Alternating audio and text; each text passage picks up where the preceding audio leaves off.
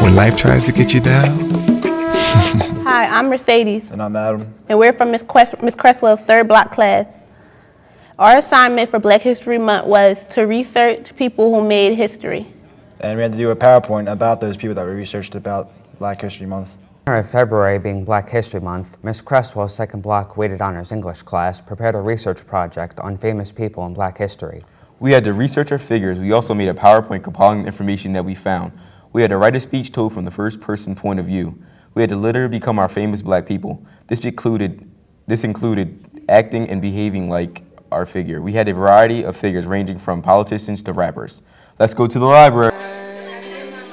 Let the tears fall down like rain. Let her sing. If it evens out your pain, let her go. And walk right out on me.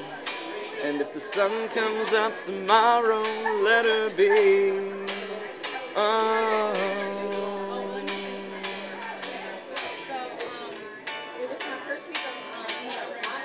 I'm Darius Rucker. I'm probably one of the biggest black musicians out there outside of rap and R&B. I started out, I've always wanted to be a singer since I was a little kid in Charleston, but you know, I started out R&B, country, everything else is always wanted to do. Went to the University of South Carolina. This guy, Mark Bryan, heard me singing in the shower. He liked my voice. We started a band, you know. But we started as the Wolf Brothers. Some other people started coming in, and we became Hootie and the Blowfish, who you probably know from B101's been playing us a lot. I don't know why. I've heard way too much of us by now. I'm almost sick of myself. But, you know, start with Hootie and the Blowfish. I did a solo R&B album that kind of faded into the distance that nobody else knows about. But I released an album recently, 2008. It was Learn to Live. It was a country album. I always wanted to do it. It was Capitol Records. And if you ever heard Don't Think I Don't Think About It, or, you know, History in the Making, that's some of the stuff off that album. You know, you've never guessed that it was a black country singer. Everybody's like, oh, that's an old white folk, you know. But I sit there and I wonder sometimes, why are we still thinking about that? I never really thought about race. Our band never thought about race. Heck, it was an all-white band. I was the only black guy. And, you know, everybody's like, oh, you know, what's this about? Who cares? I didn't think about it. Everybody's like, oh, he's the first black country singer since Charlie Pride, you know. It's been 20 years. Who cares? So it's music. It's all about the music. It's never been about race for me. I don't like, the only love quote I follow is that you really don't know what love is until you have a child and you go through the unconditionally motherly love for your kid. And I just love, like, my favorite thing to do is eat Doritos and watch TV, just to lounge around. I have to stay fit and keep my figure because I have the first case of diabetes. So that's why it was one of my fears to have a kid. My fears were to have a kid and to have an ugly baby and death. And I had to basically, like, I was like basically going through like a nervous reaction because I was having, like, in the bed having the kid and I didn't want like any health problems to go wrong. So I basically had fun with my lifetime. I started my famous life when I was 17 years old, and that was during the Miss USA pageant. And I continued to follow my life and to be famous. And I have a song created about me. It's called She's Fine by Hurricane Chris. I really don't have no problem with the song. It's not disrespecting me at all. I actually danced to it once, and it's on YouTube, I think. And that's basically it. Am I on? Hi, I'm Karen Elaine Johnson, but most people know me as Whoopi Goldberg. I was born November 13th, 1955. Although in some places you may see it say like 1950 or 1949. But my mom tried to raise my brother and me in like Manhattan as a single mother because my father left us, so I felt like I had to help support and pay the bills. So I got a job at a really young age after I dropped out of high school. So I had to lie about my age a little bit to get some good jobs. I'm currently working on The View with Sherry Shepard, Elizabeth Hasselbeck, Barbara Walters, and some other people. I really like working on The View because it lets me speak my mind, and that's how I got the nickname Whoopee. Be like a whoopee cushion. If you're gassy, just let it out. So if a thought pops into my head, I let it out. My daughter Alexandria in 2007 got engaged to songwriter and producer Stevie J. She had my first granddaughter when I was 34, on my 34th birthday actually.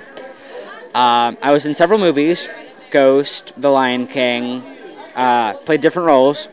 I was a psychic. I also played Death, God, like capital G God. I was a talking hyena, and I played an old white guy in a movie, The Associate.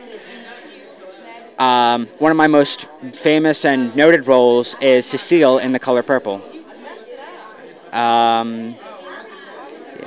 I guess that's... Originally known as Marguerite Ann Johnson until I changed my name. I was born April 4th, 1928 in St. Louis, Missouri, and I spent my childhood between there and my grandmother's house in Stamps, Arkansas. When I was 8 years old, my mother's boyfriend raped me, and I told my brother, and him and my uncles killed him, and I spent 5 years mute after that because I felt that my voice is what killed him, and I didn't want to be responsible for anyone else dying. When I was around 13 or 14, my grandmother's friend, Mrs. Flowers, convinced me that I should start talking, and she introduced me to a lot of great writers, which is what influenced me to become a poet. In 1954, I studied African and modern dance, and a couple years after that, I went around Europe touring with a production of Porgy and Bess. In 1960, I moved to Cairo, Egypt, to work with a newspaper, and a year later I moved to Ghana, Africa, to work with another newspaper. And then I moved back to the United States in 1964 to work with Malcolm X on one of his civil rights projects, and he was assassinated. So then I worked with Martin Luther King Jr., but then he was assassinated, and he was assassinated on my birthday. So one of our close friends said that I should start writing so that I wouldn't grieve as much, and that's when I started writing my first autobiography, I Know Why the Caged Bird Sings, and that's also my most famous of my autobiographies. I have 5 other autobiographies aside from that one, and I also have a lot of books on poetry. I read one of my poems at Bill Clinton's inauguration. Ben Harper has a song that is pretty much dedicated to one of my poems because he uses actual words from the poem in his song. I can't think of it. How you doing? I'm Ray Charles. I was born on September 23rd, 1930, and when I was 5, I actually saw my brother get killed. I don't know if anybody has any brothers down here, but he was killed, and actually haunt my dreams and my thoughts forever. And then I actually saw this guy playing piano in a cafe, which enhanced my, he was like, hey, you want to learn piano? I was like, all right, I'll learn piano. So I started playing piano, and that's actually where my career started, just in that little small cafe playing piano. And so one day when I was 5, I got soapy water in my eyes, and the soap actually made my eyes started going bad. And when I was 7, I was actually officially blind. And when I was a teenager, I went to school for the blind, because I can't go to a regular school because I'm blind. I'll be there running into people and stuff. And I started studying music and learning music and all that fun stuff. And I enhanced my music career. And then when I was out of school, I went to Florida, which I started going into bands and stuff. I started playing piano for different bands, and people were like, oh, we don't want him because he's black. But then I showed them what I could do, and they were like, holy crap, we want you. You're amazing. And I was like, all right, yeah, whatever. But there's also a downside to being in bands, too, because I started doing drugs, which is really bad. And don't do drugs. Just nobody do drugs. They're bad for you. And people used to cheat me out of my money when I got paid for the gigs that I did. They used to give me ones and say that they're $20 bills, and I was like, no, this is not cool. So I would always demand that I would get paid in ones so I could actually count how much money I had. I could feel it. And later, when I was done the whole band and other people's band deal, I want to make my own band and just make my own songs and stuff. And I got a record deal at ABC Studios, which I recorded Georgia on My Mind and Hit the Road Jack. Ever hear Hit the Road Jack? You know, hit the road, Jack, and don't you come back no more, no more, no more, no more. Yeah, dude, that song's awesome. And after I hit a couple of hits and everything, I went to Georgia to play a gig. And in that gig, it was segregated. The club was segregated. So when I got off the bus, I saw all these black people picketing. I was like, yo, what's up with this? And they were like, Ray, why are you playing at a club that's segregated? I mean, it's not right. So I thought about it a little bit, and I was like, all right, fine, I'm not going to play. So I got my band on the bus, and I got out of there. And I was kicked out of Georgia, my home state for that. I was kicked out of Georgia. And later in the 70s, I got back into Georgia. The government was like, hey, Ray, that was wrong that we should do this. And, you're getting back into Georgia. And my song, Georgia on My Mind, was actually titled The State Song in Georgia. That's a little bit about me. How you doing? I'm Ray Charles. I was born on September 23rd, 1930. And when I was 5, I actually saw my brother get killed. I don't know if anybody has any brothers in here, but he was killed and actually haunt my dreams and my thoughts forever. And then I actually saw this guy playing piano in a cafe, which enhanced my, he was like, hey, you want to learn piano? I was like, all right, I'll learn piano. So I started playing piano, and that's actually where my career started, just in that little small cafe playing piano. And so one day when I was 5, I got soapy water in my eyes, and the soap actually made my eyes started going bad. And when I was 7, I was actually officially blind. And when I was a teenager, I went to school for the blind, because I can't go to a regular school because I'm blind. I'll be there running into people and stuff. And I started studying music and learning music and all that fun stuff. And I enhanced my music career. And then when I was out of school, I went to Florida, which I started going into bands and stuff. I started playing piano for different bands. And people were like, oh, we don't want him because he's black. But then I showed them what I could do, and they were like, holy crap, we want you. You're amazing. And I was like, all right, yeah, whatever. But there's also a downside to being in bands, too, because I started doing drugs, which is really bad. And don't do drugs. Just nobody do drugs. They're bad for you. And people used to cheat me out of my money when I got paid for the gigs that I did. They used to give me ones and say that they're $20 bills, and I was like, no, this is not cool. So I would always demand that I would get paid in ones so I could actually count how much money I had. I could feel it. And later, when I was done the whole band and other people's band deal, I went to make my own band and just make my own songs and stuff. And I got a record deal at ABC Studios, which I recorded Georgia on My Mind and Hit the Road Jack. Ever hear Hit the Road Jack? You know, hit the road, Jack, and don't you come back no more, no more, no more, no more. Yeah, dude, that song's awesome. And after I hit a couple of hits and everything, I went to Georgia to play a gig. And in that gig, it was segregated. The club was segregated. So when I got off the bus, I saw all these black people picketing. I was like, yo, what's up with this? And they were like, Ray, why are you playing at a club that's segregated? I mean, it's not right. So I thought about it a little bit, and I was like, all right, fine, I'm not going to play. So I got my band on the bus, and I got out of there. And I was kicked out of Georgia, my home state for that. I was kicked out of Georgia. And later in the 70s, I got back into Georgia. The government was like, hey, Ray, that was wrong that we should do this. And you're getting back into Georgia. And my song, Georgia on My Mind, was actually titled The State Song in Georgia. That's a little bit about me. I'm Janet Jackson. And I'm Michael Jackson. And you want, huh? Oh, okay. So, I was born May 16th, 1966. And I was born August 29th, 1958. Into a poor family. Michael, he rose to fame early, but he loved being on stage at first. He was the one who started everything, and so I was forced to go into the business, even though I wanted to be a racehorse jockey.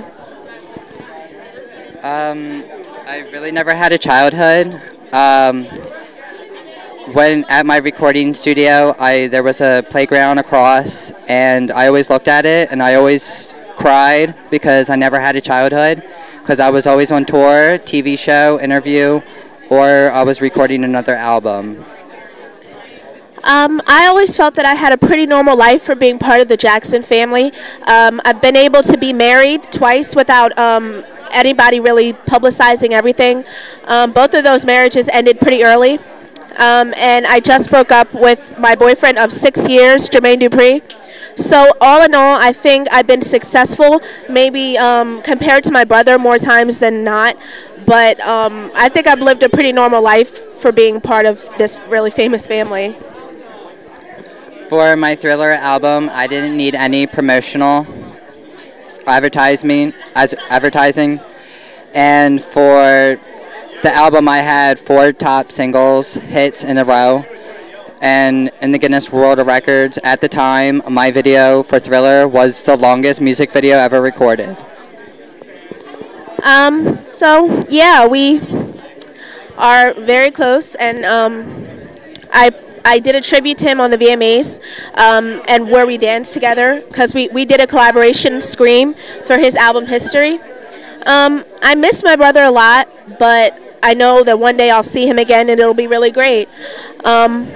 And I'm just taking pride in being able to help raise his kids and being able to be in their lives as much as possible. On June 25th, 2009, I went into cardiac arrest from overdose of drugs that my doctor prescribed to me, and I died later on in that afternoon. And I am currently buried in a cemetery where all famous celebrities are found. Thank you. Hi, I'm Tyra Lynn Banks. My birthday is December 4th, 1973. I am influential for Black History Month because I was the first African American woman to pose on a Sports Illustrated magazine alone. I have my own show, which is the Tyra Show, and I'm also a producer of America's Next Top Model. I have my own organization called the T-Zone, which helps young women find themselves and help them have self-confidence, which is like, the teenage ages, and feel good about themselves. I also wrote my own book called Tyra's Beauty. Before high school, I didn't have confidence in myself, but when I graduated, my mom, she began taking photos of me, and I began shopping it around, to different modeling agencies. And before I went to college, before I even started my freshman year, I was spotted by a modeling scout, and they invited me to Paris. So as I went to Paris, I began my modeling career, and it was really hard. It was extremely hard, but within 1 week, I got over 26 bookings, which was a great thing, and I was on a roll. When I started the Tyra Show. My name is Muhammad Ali, but I was born Cassius Clay. I was born January 17th, 1942 in Louisville, Kentucky to humble parents. I got into boxing because my bike was stolen when I was in junior high, and I wanted revenge on the thief. I went to a cop with this proposition, and he became my boxing coach. I won my first amateur bout in 1954, and shortly after competed in the 1960 Rome Olympic Games. I won the gold medal there, and shortly after I became a professional boxer. I won the heavyweight championship against Sonny Liston, and shortly after gained national recognition for defeating Ernie Terrell in a 15-round fight. In 1967, I got arrested for draft evasion after converting to black Muslim. I was sentenced to 5 years and a $10,000 fine. The Supreme Court overruled it, and I was back on track to become a professional boxer. I lost my comeback fight to Joe Frazier, but shortly after defeated George Foreman in the 1974 Rumble in the Jungle. I defended the title several times before losing it to Leon Spinks. I won my #1 contender shot and regained the title back from him later. I retired with a professional career, with a professional record of 56 wins and 5 losses, 0 draws. I have a legacy with a film starring Will Smith, and I'm the cover boy of Fight Night Round 4. I'm still alive, but I have severe brain damage and Parkinson's disease. Okay, I'm doing Tyra Lynn Banks.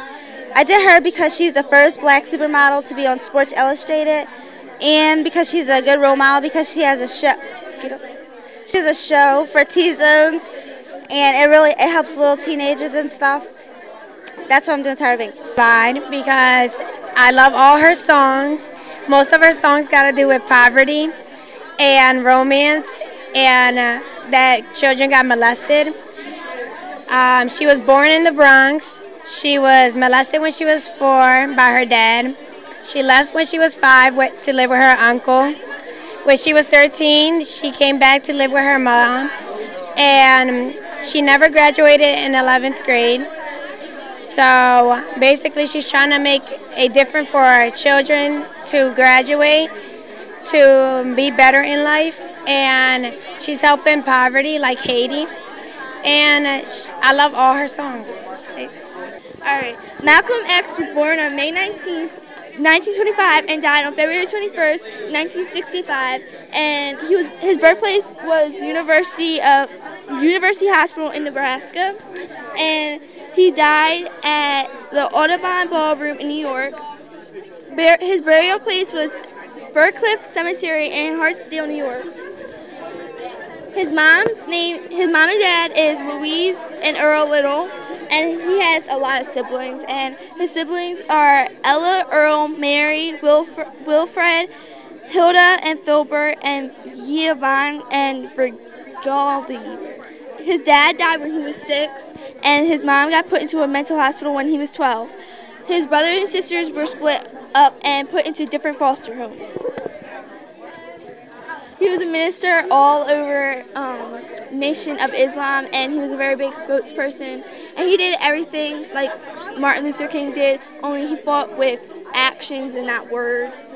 And and he got shot 15 times in the chest. That's how he died.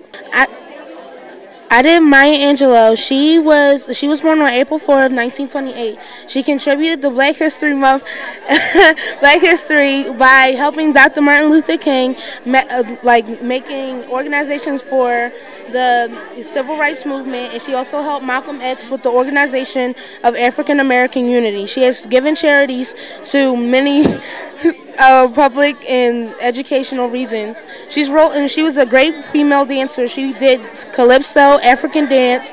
She did modern dance and ballet. She also wrote poems, TV shows, short stories, newspaper articles, and much, much more. Recently, and time again, Maya was abandoned by her family a whole lot. Her mother's boyfriend raped her when she was a child. She was very smart too. By the time she was 16, she was in a college. She was also the first female black street conductor in the entire city. So she was very famous for her writing. She has more than 29 awards, and including 3 Grammys, the Lincoln Medal in 2000, and much, much more. LeBron James, he was the only African American on a cover of Vogue magazine, a women's magazine. His mom faced personal problems, like she was addicted to drugs and all that. So she gave him to his grandmom, and he was in and out of foster care like every other day. So he didn't have like a child for life, a playful life and all that. And when he came to the league, he was the only player to the only rookie to go to a All-Star game, his first All-Star game as a rookie coming to the NBA. And he was from Cleveland, Ohio, born on December 28th, 1980. I think 89 or something, I think. And his idol was Michael Jordan. It taught him a lot. So he watched him when he was little and all that. And Jackie Robinson was born in 1919 in Georgia. He died in 1974 in Connecticut. He was the first African American to play baseball for the Brooklyn Dodgers. Also, he also went to UCLA College, and he won 4 varsity letters in track, football, baseball, and basketball. And when he retired, him and his son were major supporters of Martin Luther King Jr., and he accompanied him on the March on Washington. I think he's important to Black History Month because he was the first African American to play baseball, and he gives other African Americans the courage to play baseball and fulfill their dreams. So that's why I think Jackie Robinson is a major influence on African Americans. Well, my person, her name was Dorothy Dandridge. She was a singer and also an actress. And she was forced into the show business by her mother, Rudy Dandridge, who was also an actress. And Rudy Dandridge forced her daughters into a singing group, and they called themselves the Dandridge Trio. The Dandridge Trio started themselves in small nightclubs in New York, and afterwards they eventually broke up. Dandridge wanted to continue on singing, so she dropped out of school to become a solo artist. In the same nightclubs that her and her sister went into, she went into by herself. So she got her career started, and she was seen in a small number of films. And after she got her career started, she got married. She got married to a man who really wasn't interested in her. She got married to a man who wanted her money and wanted her to do everything that he wanted her to do. So she wasn't really willing to do all of that, so she was getting beaten on. And she was being beat on, and they eventually got divorced. After the divorce, Dandridge got really depressed, and her doctor prescribed her with antidepressant medicine, and she was also drinking at the same time. So after that, she eventually overdosed on the medicine and the alcohol. And her importance to Black history was that she was the first Black African-American woman to perform in a lot of big theaters in New York City, and she achieved a lot of achievements that she wanted to achieve in her life. I chose my monument for Dorothy Dandridge because she was the type of person to have everybody. She was the type of person to have everybody wanting to have everybody else to be happy besides herself. So I chose a picture of her so everybody can see her. And I put her monument inside of her school in Cleveland, Ohio, because she wasn't intending to drop out of school. She wanted to become a solo artist, but she didn't want to drop out of school, and she was forced. So she dropped out of school, and that's why I put her monument inside of her school, so everybody can see who she was. Great, thank you. Your teacher was right, you need.